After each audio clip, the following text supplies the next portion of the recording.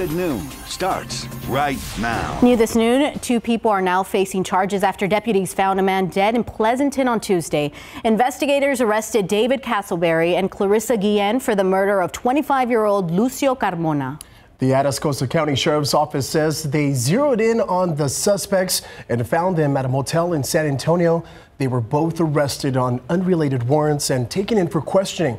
Atascosa Sheriff David Soward says they confessed to killing Carmona. It's not clear if they knew the victim.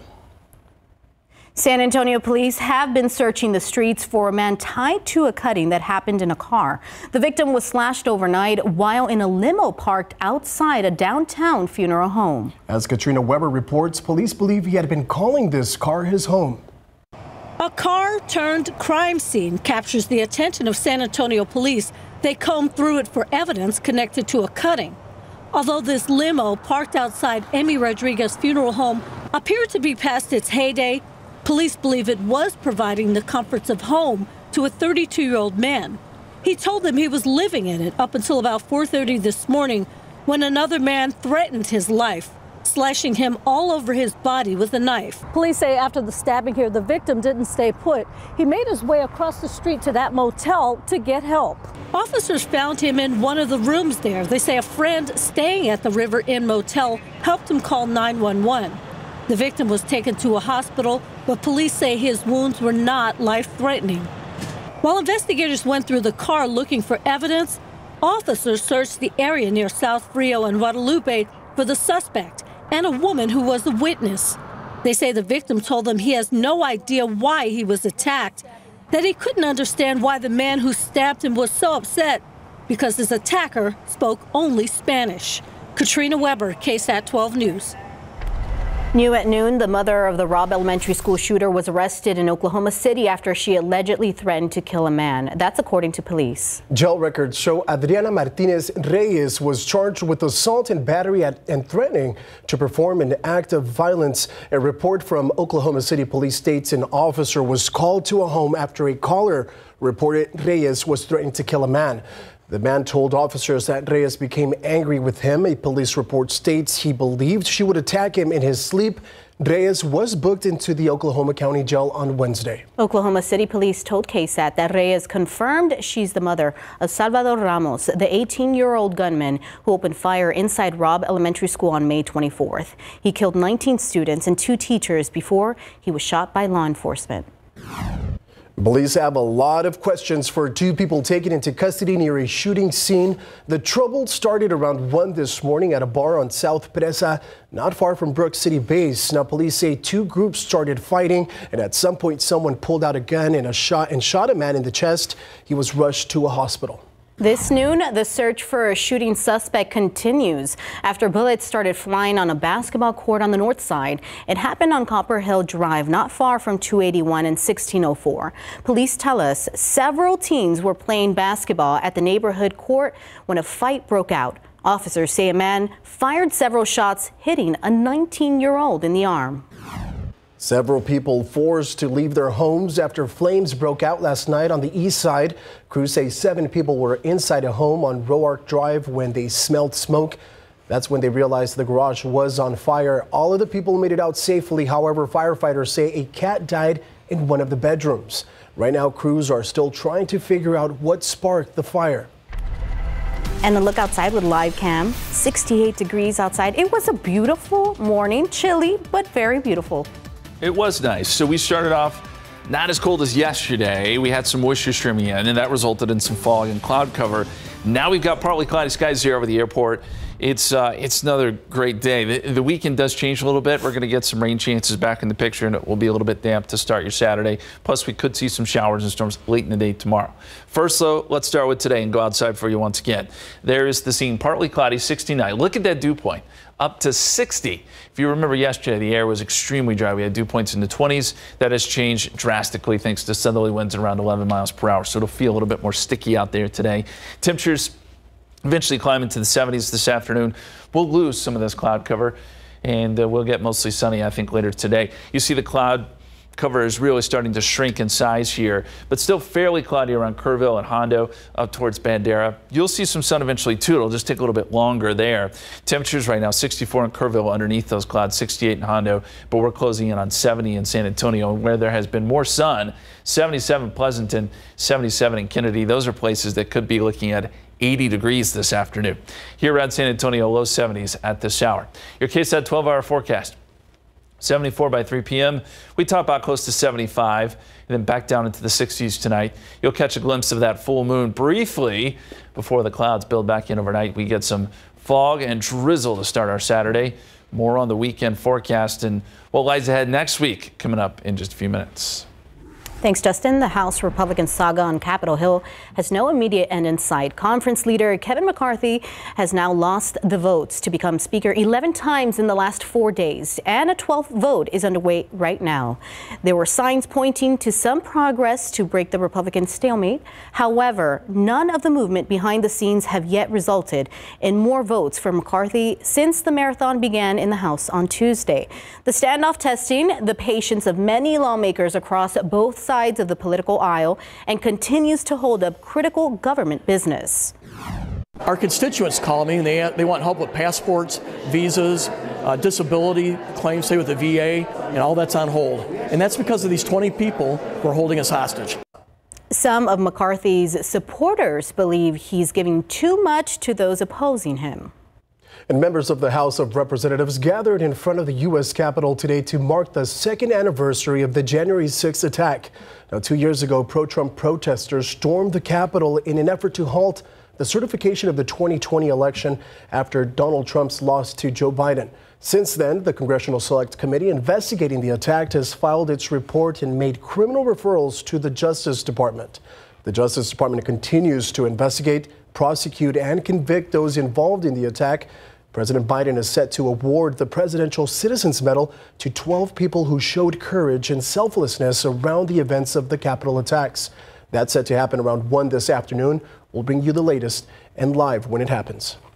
The suspect in the brutal murders of 4 college students in Idaho is being held without bail after making a court appearance yesterday. ABC's Alexis Christophorus explains that hearing revealed chilling new details.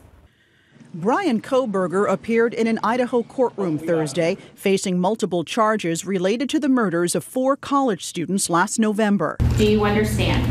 Yes.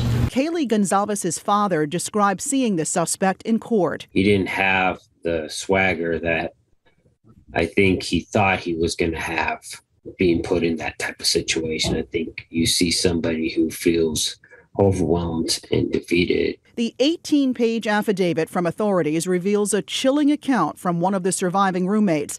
She says she awoke around 4 a.m. and thought she heard Kaylee say, "There's someone here." She looked out of her room but saw nothing. She then looked out again when she thought she heard crying from Xana Kernodle's room and heard a male voice saying, "It's okay, I'm going to help you." She opened her door a third time, standing frozen as she saw a man clad in black clothing and a mask that covered his mouth and nose, saying he was athletically built and had bushy eyebrows. He then left through the sliding glass door. The roommate locked her door, and authorities say police were not contacted for another 8 hours.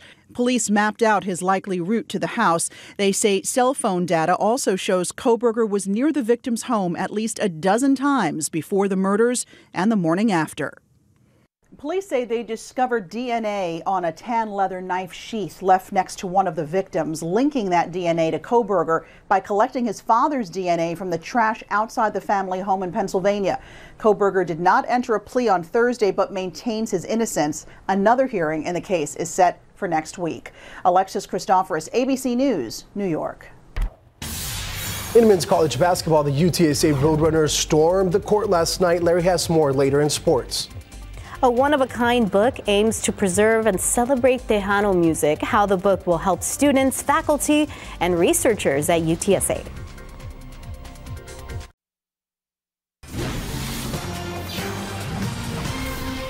A one-of-a-kind book is telling the story of accordionists and the musical art form they helped develop right here in San Antonio. Tiffany Huertas shows us how this book is preserving and celebrating Tejano music.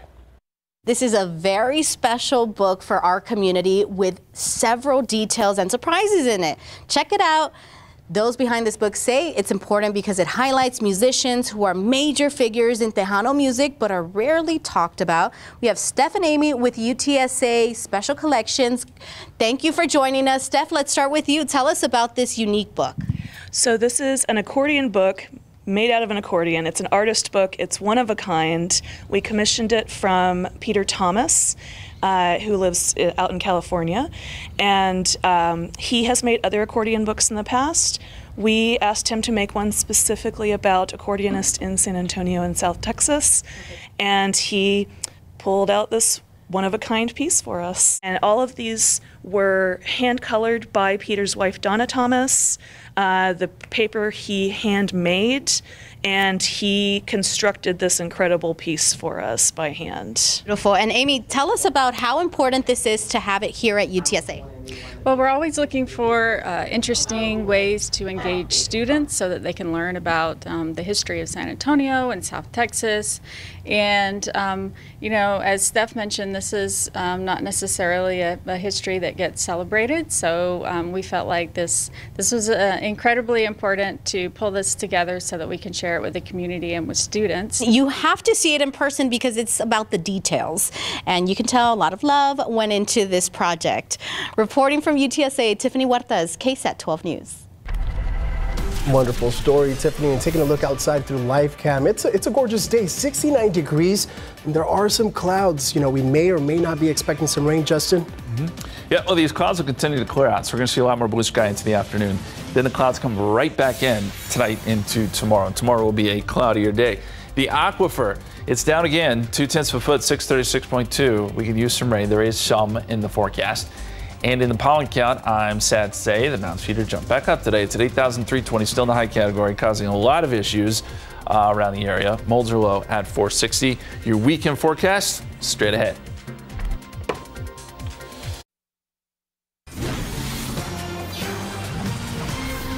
Welcome back. Thank you so much for staying with us. Listen, the weather has been beautiful, and now with a little bit of cloud coverage, but it's okay. The temperatures feel fantastic. It was so nice. I was at UTSA's main campus, and just the walk from the parking lot, Justin, to the building was nice. It was perfect. It's perfect. It's been a great stretch to start 2023. The weather's been nice. The humidity's up a little bit today, so there's that. But the temperature's great. And we had some fog and drizzle this morning. Well, really just fog. There wasn't really reports of that much drizzle, but just fog. But it's going away, and the blue skies are starting to jump out. And as we get into tomorrow, we're going to get the clouds building back in and another round of fog and drizzle. But temperatures still stay in that comfortable range. We've had a stretch here where we've been in the 70s almost every day. Can't ask for better numbers than that. That cloud cover, that fog that we saw this morning, the fog is all dissipated, but the low clouds still there in spots. Really trying to shrink now at this hour. Kerrville, Hondo still seeing cloud cover. Rock Springs, it's ending for you. San Antonio seeing quite a bit more sun as the back edge of this kind of falls apart. 69 degrees at the airport, 77 Pleasanton, 64 Kerrville, 68 in Hondo, 72 down there in Carrizo Springs. So places that have seen more sun today are obviously a little bit warmer. Underneath clouds, a little cooler, but it'll all even out this afternoon. A lot of us will be in the 70s. We already are. Stinson, 73, one of the warm spots here in Bexar County because you've seen sun a little bit longer than the north side of the county. Right now at the airport, 73, as I mentioned, at Stinson, but 69 at the airport. Southerly winds at about 11 miles per hour. And those winds have been a little bit gusty here and there, and I think we'll get some gusty winds. But what those winds are doing are really ushering in quite a bit of moisture. Dew points are up 33 degrees from this time yesterday, so what a change. That is what we've seen so far this year. The temperatures haven't really changed all that much, but the dew points have fluctuated up and down. So we've had some pretty dry days, and then we've had some humid days like today and what we're going to see tomorrow. So your KSAT 12-hour forecast, 73 by 2 o'clock, 74 by 3 p.m. We're up around 75 for a high today. Southerly winds anywhere from 5 to 15, but they could gust 20 to 25. And then tonight, as we said, you may be able to catch the full moon for a little while before the clouds build back in and it becomes cloudy probably by midnight or so. The dew points will continue to rise. We started off in the 40s this morning, but dew points already in the 60s and now jumping up into the mid 60s, I think, by this evening. So that's where you get into the muggy territory. And it's that flow coming in from the Gulf of Mexico. And here's our fledgling area of low pressure, which is now really starting to take shape. You got the trailing frontal boundary, and that front will start to slowly move through Texas over the next 24 hours or so, eventually making its way down towards our neck of the woods and bringing some rain with it. So here's a look at the forecast. Nothing today. In fact, it doesn't show any cloud cover, but watch the clouds just explode tomorrow morning. So everyone goes cloudy. We've got the fog and drizzle. It could be a little bit damp tomorrow morning, and then the front starts to work into the area. Rain chances are probably pretty low in the afternoon, but as we head towards the evening hours, we start to ramp them back up. Some showers and maybe even a few thunderstorms, even right behind the front, we could see a little bit of activity, a 30% chance. The best opportunity for any significant rain is going to be San Antonio and points east. How much rain can we see? Probably only 1/10 of an inch to quarter or half an inch. San Antonio points east. If you're west of San Antonio, I would not expect much, unfortunately. And just get out towards Houston, up to 1 inch of rain will be possible. So the extended forecast, we'll go 74 tomorrow, generally cloudy, 40% chance of morning drizzle, and then a 30% chance of isolated showers and storms Saturday night into early Sunday morning. But we clear out Sunday afternoon. Just a sprinkle on Monday, quite a bit of cloud cover, but more sun Tuesday, Wednesday, Thursday with more comfortable temperatures, guys. All right, thanks, Justin. Thank you, Justin. Now let's segue from weather over to sports. Larry, I know we have a game tonight. How's that going to look? So the Spurs are hosting the Pistons tonight. San Antonio looking to snap a 3-game losing streak. This morning, we caught up with Jakob Poeltl at shoot-around to ask him how his knee is feeling after he dealt with a bone bruise in November, December. Plus, in the NFL, the news just keeps getting better for Damar Hamlin. Coming up.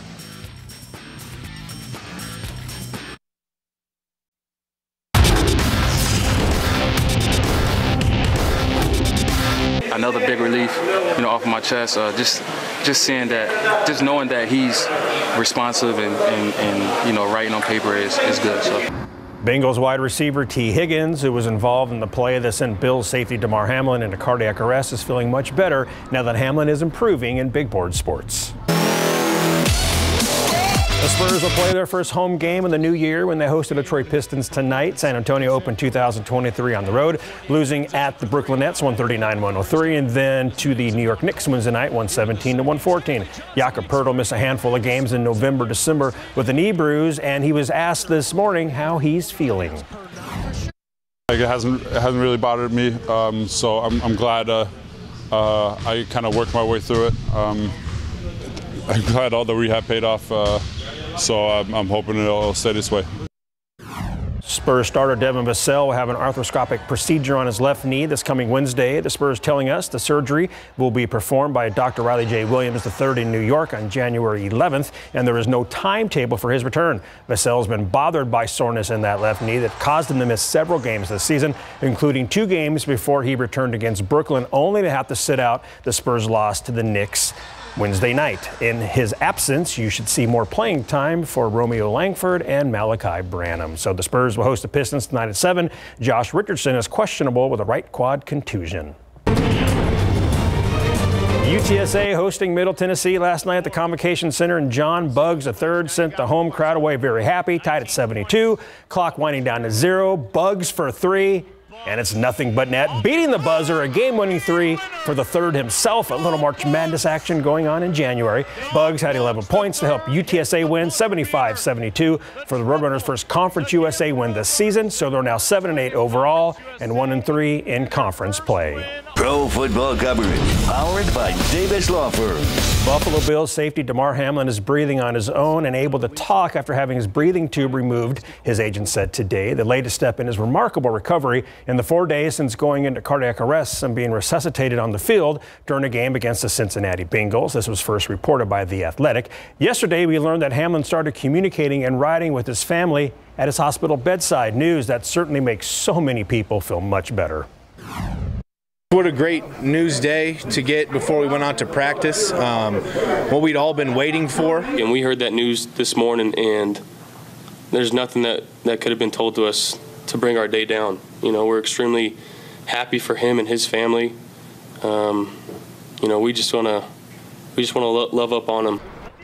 The NFL decided not to resume the Bills-Bengals game. Commissioner Roger Goodell confirmed that as they work on seeding for the playoffs. So that is awesome to hear he's improving. Definitely good news, and I'm sure his family is just thrilled to hear he's doing much better. Yes. All right, thanks, Larry. Thank you, Larry. With Valentine's Day right around the corner, love may be in the air, but a warning for lovebirds: scammers may be looking to take advantage. How romance scams are targeting those dating online and what law enforcement is doing to stop them. And it's the start of the new year, and for a lot of people it means refocusing on health. 2023 is all about tech, the kind that can help you achieve your goals. Today at 5, while sales are sparse, there are still some savings to snag. From workout equipment to progress tracking technology, 12 on your sides, Marilyn Moritz shares the deals to steal on the news at 5.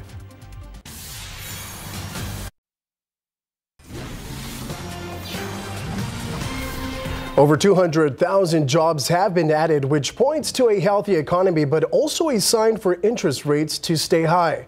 That's according to the Labor Department. They say although December saw a decent amount in job growth, it still was the lowest monthly increase in 2 years. Now, economists project the unemployment rate to reach 4.6% by the end of this new year. The Federal Reserve is concerned about the fast pace of wage growth, which it sees as a reason why inflation is likely to remain high.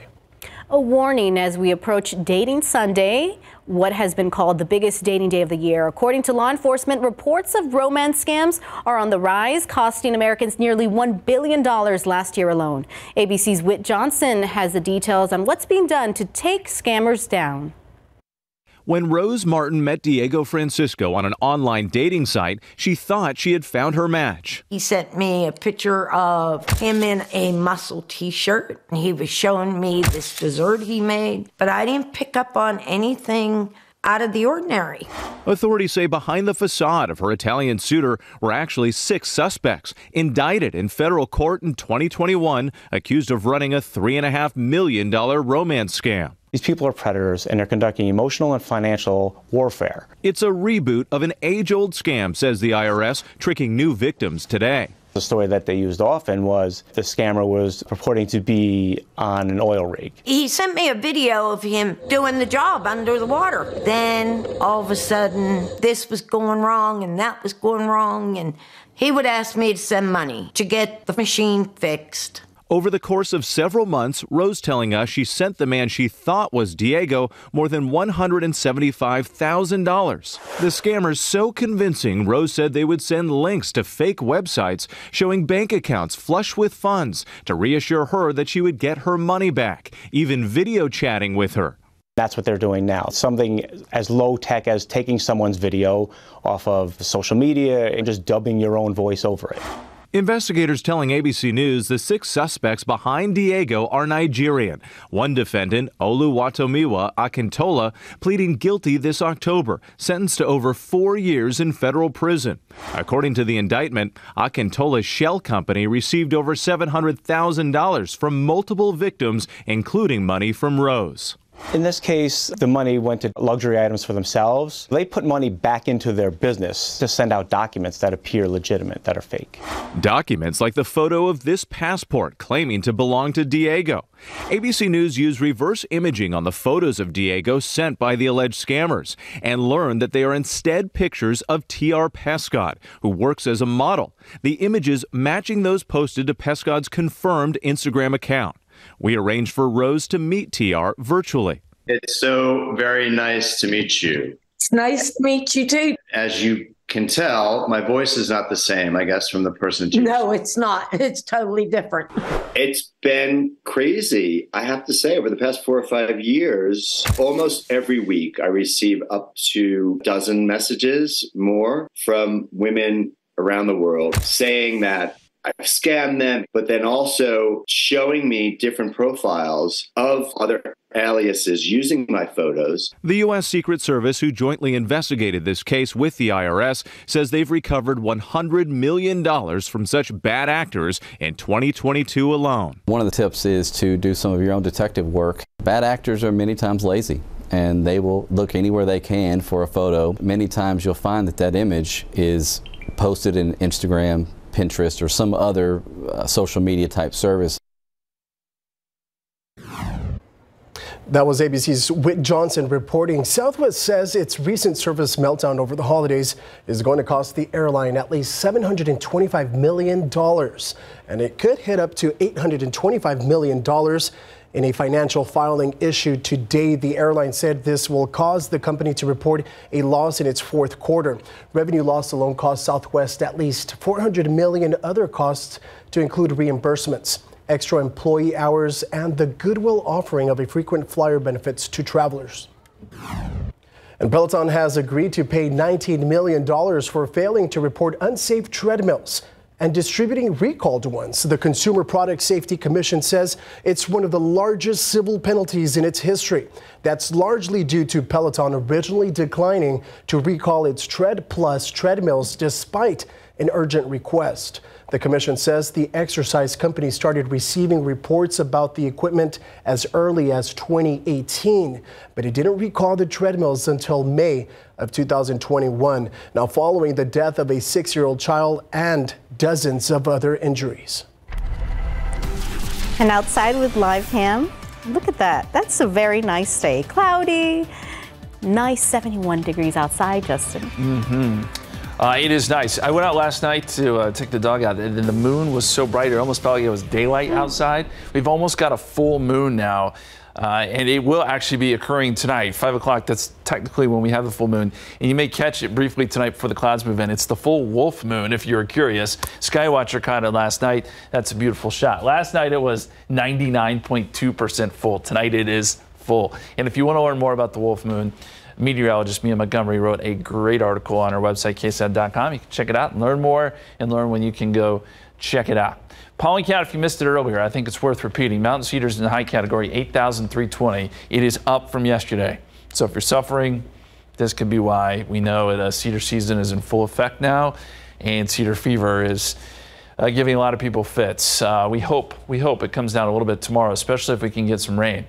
Molds are low at 460. Looking at your KSAT 12-hour forecast, we should be close to 75 this afternoon. 72 at 7 p.m., mostly clear, but those clouds begin to fill in tonight. I'd say as early as midnight, you'll start to see the cloud cover pouring in. And then by tomorrow morning, fog, drizzle, and some showers and maybe some thunderstorms tomorrow afternoon. More on that forecast in just a bit. All right, a well-known volcano is erupting. This volcano is in Hawaii, known as Kilauea. The volcano is erupting again. This is a photo of the eruption taken from the U.S. Geological Survey's webcam. Officials say the eruption is currently confined to a large crater and poses no hazard to communities. The USGS notes there is high levels of volcanic gas in the area, which has the potential to create airborne health hazards in people, animals, and plants. And the Spurs held shoot-around this morning with Devin Vassell, who needs to have knee surgery. Hear from this and his teammates later in sports.